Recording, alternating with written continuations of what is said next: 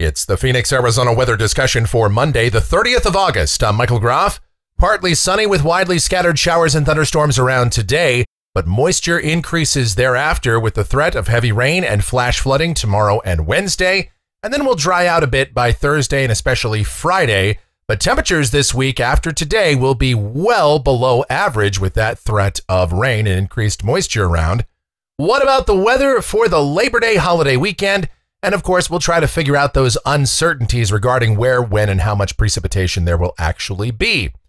All right, let's talk about it first. Yesterday, 108 degrees was the afternoon high, 87 was the low, the normal high 104, the normal low 83. And taking a look outside now at 7:15 a.m., partly sunny sky out there, 88 degrees at Sky Harbor, dew point at 57, relative humidity 36%. The wind from the east at 10 miles per hour, and the barometer is steady. The upper air look across the country, the big features on the board. We've got Ida, still a tropical storm, moving into Mississippi. And we've got the remnants of Nora down there in mainland Mexico. High pressure sitting here across the southwest. And that should help to draw some of that moisture on northward over the next couple of days. And a developing trough to the west will add further instability for showers and storms for the middle part of this week. Checking out the watch warning map, of course, it's still a mess in the southeast. We've got tropical storm warnings across Mississippi, a tornado watch for southern Mississippi, Alabama, and the western Florida panhandle, a number of flash flood watches and warnings still ongoing. And on top of everything else, the power is out in a number of places. The entire city of New Orleans is without power. That will probably be the case for days or maybe as much as several weeks in some spots. And much of southeast Louisiana has scattered power outages, as well as portions of Mississippi, and that will continue for some time as well. Now, out here in the southwest in Arizona, the entire state is under a flash flood watch, and this is from 11 a.m. tomorrow until 5 a.m. Thursday, as deeper monsoon moisture and the remnants of Nora come up our direction. And we'll talk about that in more detail in just a moment. The convective outlook for today, that risk of severe storms along and east of that circulation center of Ida, that possibility for some isolated tornadoes over much of Mississippi, Alabama, the Florida panhandle, maybe even into parts of Georgia and Tennessee. Also a risk of severe storms over the high plains. Here in Arizona, we're in the green. Scattered thunderstorms possible this afternoon and tonight. And while we don't expect any organized severe weather, any one storm can always become severe during the monsoon. Now, let's take a look at the tropics. In the Atlantic, we still have tropical depression number 10 that may become a tropical storm over the next couple of days, but that is no threat to the United States. We have a wave coming off the African coast, a 60% chance that develops in the next 2 days, an 80% chance over the next 5 days. Obviously, we have to watch that. It is Cape Verde season after all.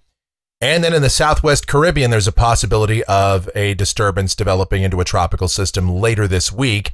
And that was the region where Ida originated from, so we have to be very vigilant on any system that develops there. Speaking of Ida, here's the satellite presentation over the last 20 hours, and you could see just the monster of a storm that came ashore down there in southeast Louisiana, passing between New Orleans and Baton Rouge. And now it has weakened quite substantially, now down to a tropical storm status with top winds at 40 miles per hour, but still a threat to produce very heavy rain, a few gusty winds, and those isolated tornadoes. Meanwhile, on our side of the world, Nora is no more. It is just a remnant low. It has moved a little bit further inland than anticipated over mainland Mexico, and so it is winding down, but that moisture will be getting caught up in our monsoon flow moving up towards southern Arizona over the next couple of days. And here's a look at the precipitation forecast from the WPC. This is valid through next Monday morning.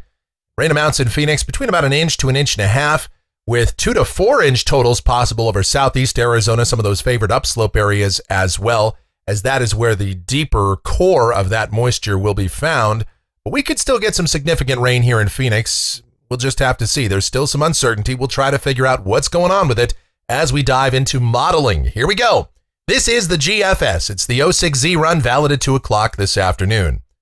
High pressure here over the southwest, sort of a southerly to southeasterly flow. A trough is trying to develop to the west of us, and that will help to pull more of Nora's moisture northward as well. So down at the surface today, partly cloudy sky, slight chance of an afternoon shower or storm here in Phoenix. And one more day up in the triple digits, highs this afternoon 102 to 106. And then storms become a bit more scattered as we go toward the evening hours. With partly cloudy sky tonight, we should see lows mostly in the upper 70s to mid 80s. And then tomorrow, partly cloudy in the morning with a small chance of rain, then scattered to numerous showers and thunderstorms in the afternoon with more clouds coming in, a trough developing to the west, some added jet dynamics in the mix. So the possibility of a few strong storms comes in late in the day tomorrow as well. And with more clouds and better rain chances, temperatures should be trending down as well. We'll go with highs 95 to 100. So yeah, we could, I guess, have another day with the triple digits tomorrow, but that looks a little less likely. Then the main band of precipitation should start to develop tomorrow evening across southern and eastern Arizona. And Phoenix still looks to be in this, although I would expect the heaviest rain is probably going to be located just a little bit to the south and east of us, down toward parts of Pima and Santa Cruz counties and points to the east from there. So maybe the Tucson area, down toward Nogales, Douglas, Bisbee, Sierra Vista, probably seeing somewhat heavier rain. But still, numerous showers and thunderstorms on Tuesday night, and then that'll continue into at least the first half of the day on Wednesday. Could see those periods of rain, and they may be heavy at times, and that's why we have that flash flood watch in effect. And so Wednesday looks like kind of a mostly cloudy day with those off and on showers and storms, especially in the morning. And high temperatures on Wednesday only in the 80s to near 90s. So again, we'll be at least 15, maybe as much as 20 degrees below average in some spots on Wednesday. Now, by Thursday, we should see a fairly rapid drawing of the air mass, especially over the western and central portions of the state. I would still expect to see some degree of shower and storm activity, even here in the lower deserts, at least for the first part of the day on Thursday, and then we'll really start to dry it out a bit. And high temperatures won't recover all that much. We'll be right around 90, maybe the low 90s. On Friday, partly cloudy here in Phoenix, widely scattered showers and storms over the eastern third of the state. They should stay away from us. High temperatures right around the mid-90s. Then over the weekend, the GFS continues to hint that the monsoon moisture will return with a better southeasterly flow coming back in. So we'll put at least a slight chance of showers and storms in for both Saturday and Sunday. And that means if you're planning to head up north or into the high country for the Labor Day weekend, be prepared for at least that chance of midday to late afternoon showers and storms. High temperatures here in Phoenix, though, should still stay just shy of that 100-degree mark, probably the mid or upper 90s, and humidity levels will remain elevated. All right, here's a week from today. This is Monday, the 6th of September. It's Labor Day. And if this is correct, yes, still a chance of afternoon and evening showers and storms in the forecast. And going out 10 days, this is Wednesday, the 8th of September. And guess what? The GFS continues with monsoon moisture around, so scattered afternoon and evening showers and storms, high temperatures staying just a little bit below average if this works out. As we take a look at rainfall for the Phoenix area coming off of the European ensemble over the next couple of weeks, well, the mean is right around 1.25 inches. That seems reasonable.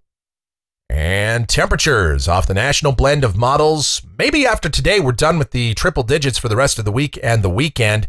But don't get any wild ideas. This is only the beginning of September. We will have more 100-degree days before it's all said and done. And that's going to do it for the Phoenix, Arizona weather discussion for today. My next video back here tomorrow morning. If you enjoy these videos, be sure to subscribe, like, share, and click that notification bell so that whenever a brand new video is posted, you'll get the notice. Your comments, questions, and suggestions always encouraged as well. Thank you so much for watching. Really do appreciate it. You guys be safe, stay cool, stay hydrated out there. Watch your kids around the swimming pool and have yourselves a fantastic Monday.